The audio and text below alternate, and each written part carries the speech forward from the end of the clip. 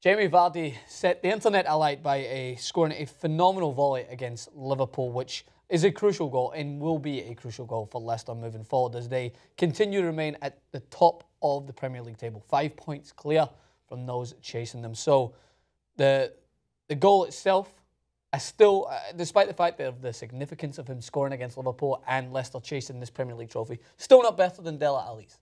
That goal for me is still going to be the goal of the season. His multi-phase, spectacular volley, technique involved, everything included. But Jamie Vardy's volley, nonetheless, let's not take anything away from it. What was your reaction to it? I would say that it looked more difficult than Dele Alli's goal. I understand the immense skill you need to have that much awareness and cognitive ability in your head to finish that shot. I'm aware. I get it. Vardy's goal came at a more difficult angle, I would say. The ball bounced. It also came at an awkward bounce in which he had the wherewithal to say, or see, I see Mignolet off his line. No, not Mignolet. Yeah, Mignolet off his line. I'm going to put it right past him. We have a few screenshots. We have a screenshot to show you pretty much how far out this was. Yeah, it's a distance. Difficult angle. This is not FIFA, Jamie Vardy. You're not supposed to be able to do that. And we have a better picture of Mignolet diving for hope, but there is no hope at the end of that. There is no hope, Mignolet. But yeah, I agree that the angle was a difficult one, a very acute angle, in which he went near post as well. You expect him to maybe go across. Is it acute, or would you say it's more obtuse? But obtuse is the larger angle. Yeah, so it's an acute angle. So it's definitely a cute angle. Yeah, okay. It's a cute one. It's adorable. And to try and come across the goalkeeper would have been his, I imagine, any striker's go-to action is to put the ball across the goalkeeper.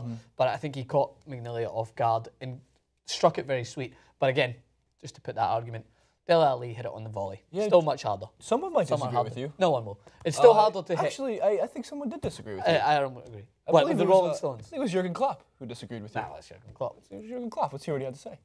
I'm still not completely in a analyze modus, to be honest.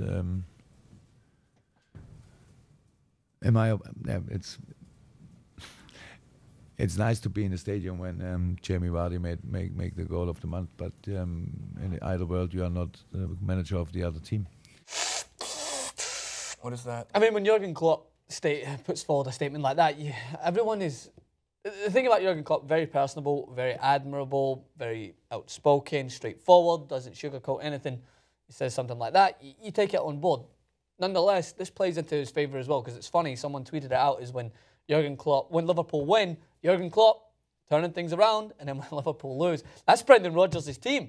He's just trying to fix something that's clearly broken already and just can't fix it. You know, I will rarely give a manager slack, and Jurgen Klopp's no exception. I don't think that was a good performance from Liverpool. I think they lack the execution needed for a top-flight team. They show signs of brilliance. They show signs of moving the ball well, but they always look like they can concede on the counter-attack. Leicester, probably the best team in the country at the moment as for a counter-attacking team. They are able to switch up swift passes, getting it wide, and then in moments like you just seen with Jamie Vardy, bang, 2 passes and we're in the back of the net. Do people have no patience? Because like when you read the media hype machine, you start looking and you go, yeah, or Jurgen Klopp's there. Now look, we did a clip on like, here's 8 reasons as to why Liverpool can win the Premier League, and at no point do we say these are 8 reasons as to why they will win the Premier League. There's a big difference in the wording. But at the same time, it's patience. I mean, I get it.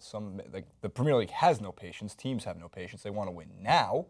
But at the same time, Klopp is probably not going to be fired at the end of the season. No. Sacked, as you put it. But yeah, the new manager novelty shouldn't be a factor in considering their performance. Like, the mainstream media is known to be so ruthless when it comes to managers in the Premier League. And Jurgen Klopp, many people have stated that he seems to be getting off because they haven't been great. He's just a great manager, a great likable guy. They don't look like they're any better than they were before Klopp right now.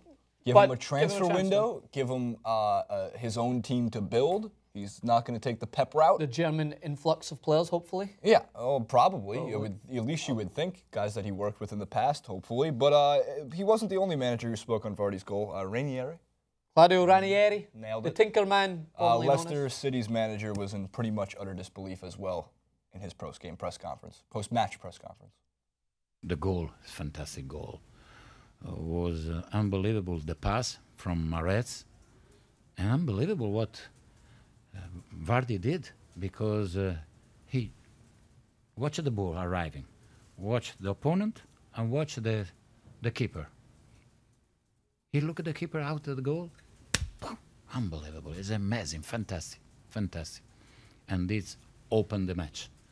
Opened the match. We continued to press. And we wanted to be solid behind. Very good performance.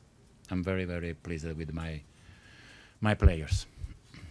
Yeah. And it bounced. And it got there.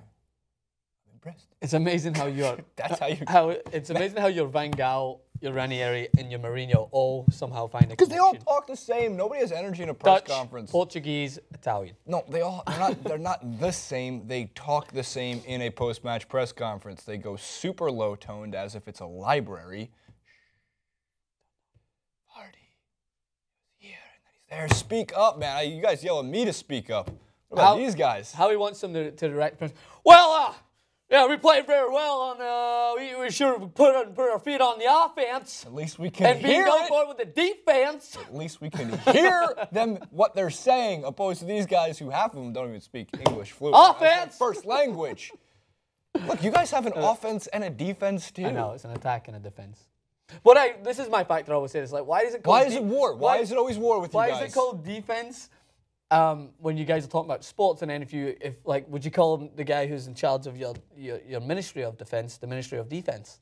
Is it the Ministry of Defense? We don't have a Ministry of Magic like you do over in England, all right? Is he the Secretary of Defense or is he the Secretary of Defense? He's the Secretary of Defense. No, he's not. Contradictions. All right. Anyway, to get back to the main point, that is one factor I wanted to highlight that Ranieri said. Mahrez's pass as well. Ooh. That bond between those two players. Many people, including myself, after Liverpool's win in the last game, I was thinking, oh, they've dried up a little bit. They're not playing as fluidly as you'd expect. It's not you mean fully, Leicester? Yeah, Leicester. Yeah, they lost the last game. So yeah, but now this is going to be a crucial factor in them potentially winning this league because Mahrez and Vardy, on their own, stand alone, two of the best players in the Premier League, and when they click, there's no one better. So credit to Mahrez for that goal as well, because to see that vision, well-weighted pass. 5 points shy of tying their record for most, the Leicester record for a club record for most points. Most points in a season. In a season, which they can possibly grab within 2 short weeks. I'm anxious to see. There's an interview coming up this weekend with Nigel Pearson, the former Leicester manager. Anxious to see what his thoughts are on the whole transition because a lot of those players that are there, he was involved in maturing them. Is he going to go something like this? No, he's English. When they came to me, they were not that good. I raised those guys in the offense. We could do this all day. All right, let us know what you guys think in the comment section below. Was Jamie Vardy's goal the goal of the season? Yes. Has it pipped Dele Alli's multi-phase phenomenon? Or do you believe that this one-touch finish from Jamie Vardy was enough to move him to the top? Jason believes so. Jurgen Klopp, Ranieri, all apparently believe so. I do not. Hit us up on Twitter at Francis_Maxwell, at Jason Rubin91, and at TYT Sports.